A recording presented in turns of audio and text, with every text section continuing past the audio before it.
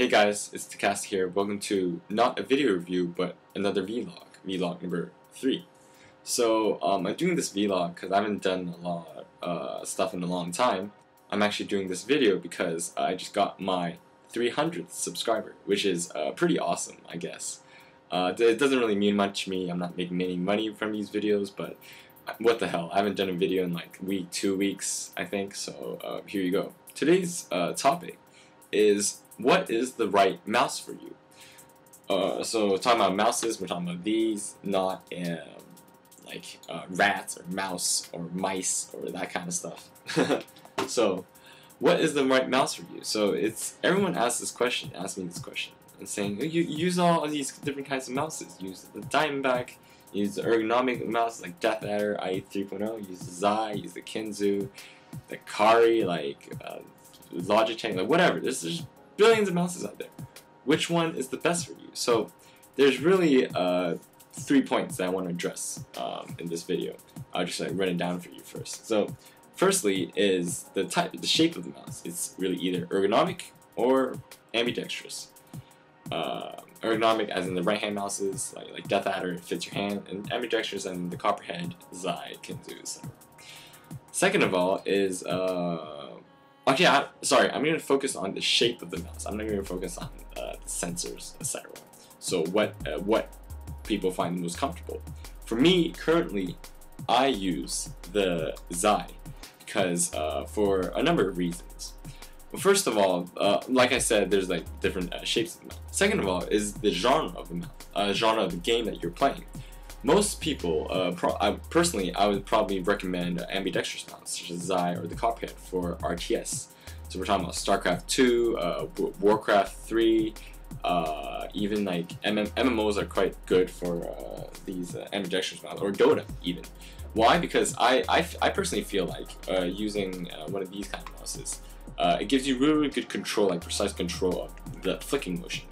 And during this flicking motion, I feel like you have like a really good control of really like small movements, etc. Not that you can't use it for FPS, but I just prefer ambidextrous mouse for RTS. And you have FPS, which I usually recommend ergonomic. It doesn't really matter. It's really up to your own comfort. But personally, I think FPS. For ergonomic, you have better control over it. You don't use as much like flick wrist motion. You usually use like more of your arm, like bigger movements, and ergonomic just seems a little bit more comfortable. Third of all, so that's the rundown of the different genres. For MMOs, yeah, I would probably suggest ambidextrous. So.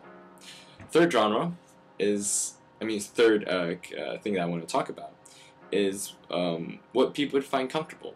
There's small mouse, there's small mice, there's big mice. There's big mice, like for obviously bigger hands, you find it more comfortable, like the IE 3.0, the Death Adder, the Zai even to some extent is a relative, like decently sized mouse. They have the smaller mice, such as maybe the Copperhead. Well, it's kind of small, it's much more thinner. You have the Kinzu, you have the Razer Abyssus. Smaller mice for people with smaller hands, and maybe you find that more comfortable. So it's really up to personal preference, and you would really not know unless you try them out for yourself. That's what people message me with questions saying, what mouse should I recommend? I have like small hands, big hands, blah blah blah. I grip it claw grip, I grip it ergonomic, I grip it like palm grip. Doesn't matter. You have to try it. Sorry, I have a fourth thing really. Fingers look weird. Okay, fourth thing is, once you find a good mouse, stick with it. If it's comfortable and you use a long time, stick with it. Try not to contemplate that there's a better mouse out there, unless your mouse actually sucks a lot and you want extra features on it. But if you're comfortable with the mouse and you use it for gaming, just stick with it. Why I say that is because once you get accustomed to mouse, for example the IE 3.0, you move to a Death Adder, and then suddenly it feels kind of weird, but you stick with the Death Adder. And you kind of use the Death Adder, you get used to the Death Adder, but then you go back to the IE 3.0 because you're so comfortable with the Death Adder. IE 3.0 will feel weird. So every single time you switch mouses, your hand takes adjustment period. For example, I used to love the Death Adder. I switched to the VX Revolution for a while, just for like wireless gaming.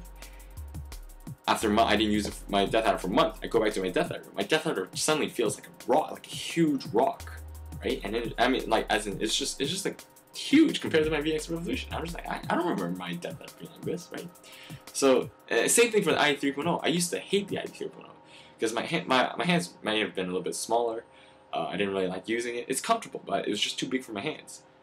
And then, and for a while, I went to other mice, and I went to the i 3.0 again. It was comfortable. Then I stuck with it. It was great. But then I got comfortable with it. But then I went to the Xi, and then suddenly the Xi was really nice. But then I went back to the i 3.0. Then the Xi didn't feel good, and it just complicates things, really. So, moral of this story of my personal experience is just stick with the mouse that you find most comfortable, and just roll with it. My personal example of this is really the SteelSeries Akari. When I did my review on the SteelSeries Akari, I recommend it as one of the best mouse out there. The sensor was great, same as the Xi, I think. The shape was great, and it was ergonomic, but it had really good RTS control, which made me love it so much. However, once I went to the Xi, and I tried back, I actually sold my Akari to a friend. I tried this Akari again, and it just felt really, really weird. Maybe I've just gotten used to the i 3.0 or the Xi. Akari just felt weird. I just couldn't use it anymore. Or I couldn't feel comfortable using it. I once suggested that as one of the great, better mouses out there. Sorry, mice. So that's the moral of the story. Just try out whatever you can. Try finding mice out there for second-handed. It's cheap. You buy it, you sell it, try it out. If it doesn't work, just sell it out. Find what's most comfortable for you. I can try to recommend good mice and see if you like them, but you really have to find out for yourself. Hope you guys enjoyed this vlog, not a review. Thanks for watching. Thanks the Mock TV, I think it was, for being my 300th subscriber, and keeps me doing these videos. I don't have any new gear recently, but when I get my hands on anything, I'll make sure to post a review. Thanks for watching, guys.